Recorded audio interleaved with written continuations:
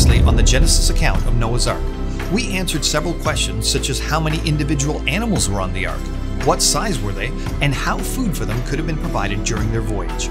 Join us now as we continue answering the numerous practical objections to the idea of how things worked with only 8 people caring for all of the animals' needs on board the ark, including drinking water, light requirements, ventilation, and waste management, in Part 8 of the Genesis account of Noah's Ark.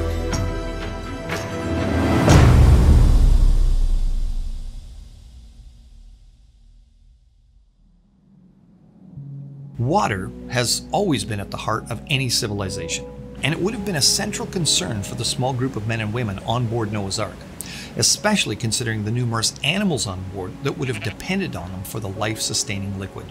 It would have been needed for many things outside of drinking as well, cleaning animal stalls, bathing, and washing clothes and dishes. For this journey, Noah faced a number of challenges related to water management. For example, how much drinking water would be needed? How would they maintain sanitary conditions on board? Would the ark be able to carry enough water for the duration of the flood? How could fresh water be collected and stored? And could water be collected and used along the way?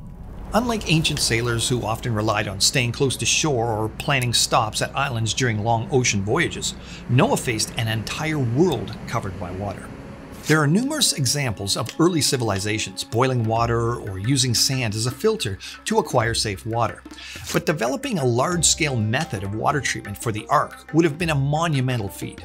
However, even assuming that Noah didn't develop such a process and that the Lord didn't miraculously filter the water for them, as it certainly isn't recorded or hinted at in Scripture, there are other simple and practical solutions to ensure the ark had enough fresh water. For example, in the history of ships and ocean voyages, water collection using runoff from sails or through use of barrels on decks has been well documented.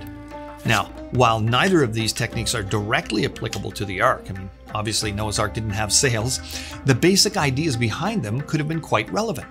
In order to reduce the occurrence of contamination, water could have been collected beforehand into numerous cisterns, earthen vessels, or other waterproof containers. In addition to this, using the ark's roof surface as a massive rainwater collection device would combine elements of sustainability, redundancy, and efficiency, especially if the water could be channeled into overhead cisterns for storage and distribution as needed. This would have resulted in an ongoing, largely self-sustaining watering system. Methods for distributing water in the various areas throughout the ark, for example, amphibian containers, small animal cages, large animal enclosures, and human living spaces, may have varied. It would have been unnecessarily laborious and time-consuming for the family members to carry large containers of water around all day. Instead, utilizing a simple system of fixed pipes and spigots would permit easy access to water from the animal pens, living quarters, and other areas. Bamboo is a practical natural material for this task, being strong, lightweight, easily cultivated, and very hardy and resistant to degradation. It also comes in the perfect shape. But we can leave open the option of using more advanced materials as well. Recall, the pre-flood world was not primitive. Aside from the water collection and distribution systems, each animal cage could have been equipped with a simple, appropriately sized, vacuum-fed water container, similar to those that are still used in animal cages today, though possibly crafted as specialized earthen vessels. Such a design would accomplish significant time and labor savings, particularly for larger animals. Though working in 2-person teams is often the most efficient arrangement, utilizing easy-to-use, partially automated systems would mean that single tasks would not always require the attention of both individuals. And of course, this would have been crucial since the ark contained only 8 laborers. For example, in large animal enclosures, bamboo or wood chutes leading to a food dish could have been filled from an overhead catwalk. External chutes leading to interior food trays could have also been used in small animal cages, greatly accelerating the feeding process. Now, on to an objection brought about as literal byproducts of our discussion. How could only 8 people have dealt with the resultant huge piles of daily waste? It's a simple but unpleasant fact of life, and a legitimate question. Both humans and animals produce liquid and solid waste. And without an effective management system for removal of this waste from living areas, people and animals can sicken and eventually die. Put a large number of animals with 8 people in a closed environment like the ark for about a year during the flood, and it's a huge challenge that would have had to been addressed before the journey began. It's inevitable that there would have been a solution on board the ship for a number of reasons. One, the design of the vessel wasn't meant for either crew or animals to be walking about the roof of the Ark, at least not while it was afloat. During the flood event, the only decks that could be walked on safely on a regular basis were interior ones. Two, while there is a door noted for the Ark, it's likely it couldn't be opened during transit, so wouldn't have been any help. 3. There was an opening at the top of the Ark, but nothing hints at this being a site that waste products could be efficiently tossed out of without landing on areas of the roof and causing other sanitation problems.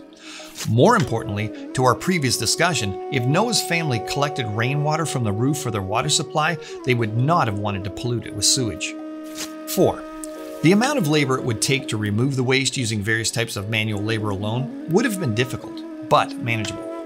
The system solutions for human waste and animal waste could have been completely different, but they may have had a common collection point and labor-reducing method of removal from the ship. Of course, factoring in the sizes, number, and estimated metabolisms of the projected 6,658 Ark animals, it's likely that the daily solid waste production of the Ark reached a few tons. Now, human contributions in comparison would have been quite negligible. The Ark Encounter designs show Noah's family using carts and small wagons to move the solid animal waste. And while this sounds like a lot of work, it would have been manageable for 8 healthy adults. Some manual cleaning would be expected even with solutions built into the cage or enclosure designs, but the design features of the enclosures could have made the waste removal task much simpler. For example, sloped floors or designs that incorporated slatted floors could have been used, and the latter would have permitted waste to slip through and collect below. Large animal enclosures, on the other hand, are typically designed with flat and solid floors, since slatted floors can result in leg or foot injuries. Concerning liquid waste, collection points funneling into bamboo pipes could have moved urine and excess water away from the enclosures, and each enclosure complex could have been connected to a central wastewater collection tank. While the inclusion of bedding often increases animal comfort, storing and appropriately distributing it takes a lot of space and effort. Thus, it may have been deemed unnecessary for the year-long stay aboard the Ark. One significant design feature proposed as a potential component of the Ark is a moon pool. A moon pool is essentially a large cavity running from the bottom of the ship to the upper deck or roof. Now, even though the moon pool is open to the ocean, the water is confined within its interior, moving up and down like a piston of an engine. The Ark Encounter's designers proposed 2 moon pools in the stern, straddling the keel. One pool they designed for ventilation, as the in and out movement of the water acts like a massive bellows, circulating fresh air throughout the Ark. The other was designed as an integral part of the waste removal system, exploiting the moon pool's secure access to the waters outside the Ark. Such designs would have been essentially low-tech, but highly effective. Now, while it may not receive as much attention as the other solutions, lighting surely played a key role in life on the Ark. Whether providing an energy source for growing supplemental plants or making it easier to complete chores in the depths of the ship, it was essential that methods be found for all the lighting needs on the Ark. Roof panels could have been raised and lowered so that natural light would be utilized on the Ark. We're not sure what the covering was that Noah opened, mentioned in Genesis 8:13, but if it was a roof that was translucent or could be drawn back, then this could have allowed light to fill the Ark. Of course, oil lamps or other simple technologies like wax candles could have easily been used to light the interior, as has been done for thousands of years. But we need to ask, is this how they actually did it? It's easy to let your imagination wander when it comes to the possibilities of how the Ark worked. However, it's always important to come back to what we know from the scriptures and consider practical solutions that have worked well in the past. The point of the ship wasn't simply to save 8 members of one family. That would have certainly been a lot easier. Noah's task also included the care of all the animals the Lord brought to him. So the possible solutions provided in this episode really just scratch the surface of what Noah and his family could have designed and built for the real Ark, in order to demonstrate it certainly wasn't at all impossible. One thing is for certain though, whichever solutions the resourceful patriarch Noah developed, we can certainly give thanks for the faithfulness of our brilliant ancestor. For we know that in the end, thus Noah did, according to all that God commanded him, so he did. Genesis 6, verse 22. Join us next time as we revisit the question as to whether the Ark has ever been discovered by examining 5 specific times people have claimed Noah's Ark has been found and why their claims failed. All in Part 9 of the Genesis account of Noah's Ark.